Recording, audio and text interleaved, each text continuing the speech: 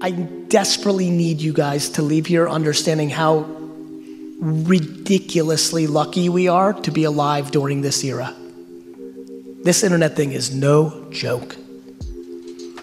No joke. And I just, and by the way, for everybody who gets a trillion followers and makes it, and I mean, Justin Bieber, YouTube, like it's now been a while since this has been happening and working. I think for a lot of this room, you may not go on to be Bieber or build a YouTube channel that makes $80 million selling toys, but the real conversation that isn't being talked about is I do believe almost everybody in this room is uncomfortably capable of producing a $100,000 a year business if they put in a lot of time and a lot of effort and have skill, whether that is through making a channel and having brands subsidize that, or selling stuff, or starting a product. And I hope that everybody who watches this that's not in here, or even the people in here, realize that that's a big statement. That's a lot of money. It just is. And I say it so simply, but it's not simple at all.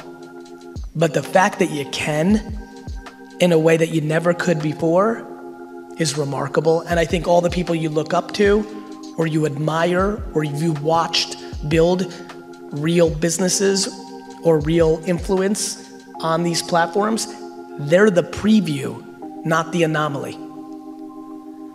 And not everybody's gonna have my natural talent or work ethic or the chips fall the way they did.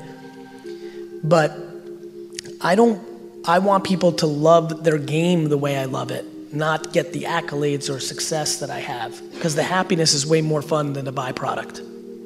And I know a ton of people who are unbelievably happy and make $49,000 a year, and I know an enormous amount of people who are deeply unhappy and sick who make $7 million a year.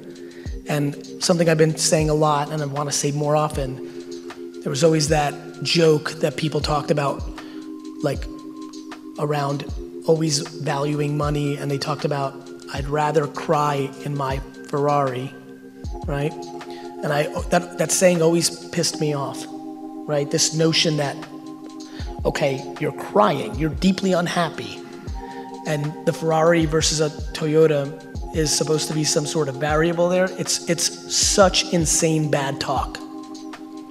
Everybody should aspire to be smiling in their Toyota. If you find out and understand yourself, and you put yourself in the best position, and you happen to have talent, and you put in a ridiculous amount of work, then you might be able to smile in your Ferrari. And that's amazing too. Trying. You know, some days something happens in the office, and even though I'm going to like a family holiday dinner, I just can't get over it because I haven't figured out the solution yet. For me, I've got a lot of experience, and I also, to be frank, am wildly not that concerned about money / my business. I'm really not.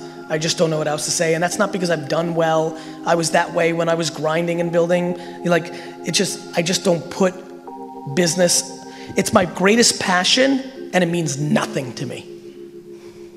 I'm being dead serious. Because I know that if I built $1 billion, $1 trillion thing, bought the jets, and my family dies in a plane accident, I'm not a happy person. So perspective really helps me.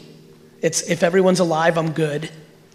I struggle with taking people's judgment, both cheers and boos, so that's good. So I'm just kind of cruising.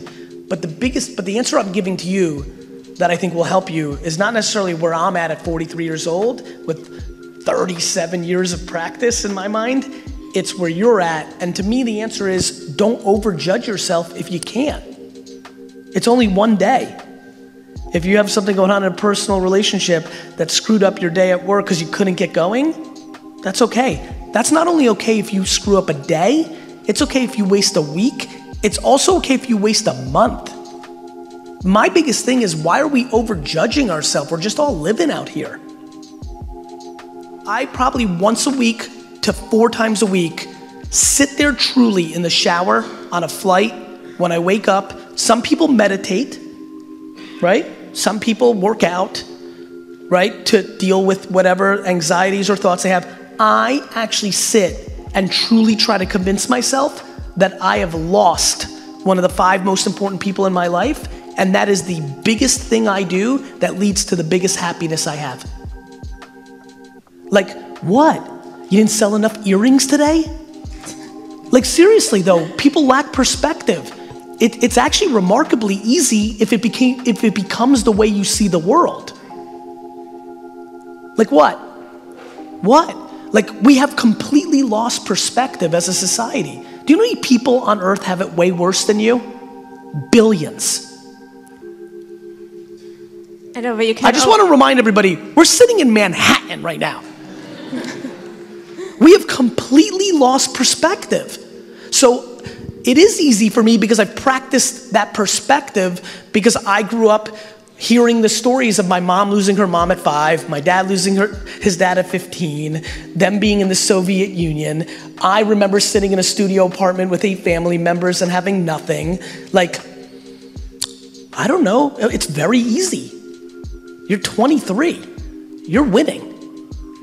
I know, I have your quote on my phone that says you could go hard for 10 years and do everything wrong and get up and still. It doesn't mean that you're not trying to do the best you can and what have you, but you have to quantify that emotion. You know? My biggest thing to you is you have to make sure that you eliminate judgment. Where everyone's losing is they're worried about what other people think. Everyone's losing that game. Because the reason I can deal with losses every minute is I don't care what you're saying about my loss. I love this when athletes get to this level. The reason they're doing well is they don't care what ESPN said or what you said on Twitter. They're playing. You're in the seats. And that's how I think about everybody. I'm playing. What, you're gonna say I had a bad idea or it didn't work? I'm playing. And so I think that may help you too. Like, at this day and age, nothing is private. It's like everyone knows everyone's business. That's so not it's true. Like, I'm minding my That's own not true. business, You guys know but no nothing one about. else's. You know nothing about my family. What people put on social media. You pay the consequences. Everyone thinks they know about you, even though they don't. That means you're worried about their opinions. No, I mean, I personally Good. don't. But. So then go back to your question so I can help you, because I'm enjoying this. What? What's easier said than done for you? No, because I feel like what bothers you? I feel like I constantly am getting distracted. By just being 23 and that life outside of business. Makes sense. There's just there's so much ahead, but like you feel like you're missing out? No, not at all. But like you feel that like there's a lot of time, but there's not. Like you're in your 20s, you have all these good years, and it's already like I'm 23. Let me tell you about your 40s. They're fucking good.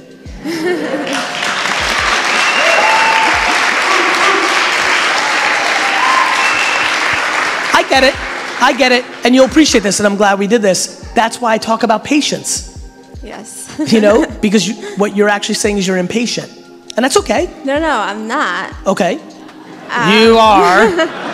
But that's okay, go ahead. No, I'm patient, but now it's gonna sound like I care what people think, but I feel like everyone is like always in my business, like, oh, when are you doing this and when are you doing that? Why are you listening? It makes me impatient, even though I'm patient. No, it makes you impatient because you're valuing other people's opinions. You just literally made both of my points. Literally. No, but it's like you said, I don't care what anybody thinks and I'm patient, and then your answer to it was, people are in my business saying shit, which makes me impatient. I think I'm starting to get to the point in my life where I'm also really fascinated about the advice I gave to the first question about why was I so scared about losing family as a kid. I've been thinking a lot lately about the only reoccurring nightmare I ever had in my life when I was 7 to 9 of this, I had it a lot, which was we would go back to Russia on a flight and the plane would go down, right?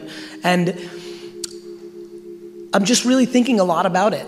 I'm thinking about what made me so scared, why did I love my parents so much, like all those things, and what did that do to my perspective, and why did it put things in perspective, and You know, I didn't realize being happy or positive as a kid was a business advantage, but I definitely believe that without optimism, you can't be an entrepreneur, right?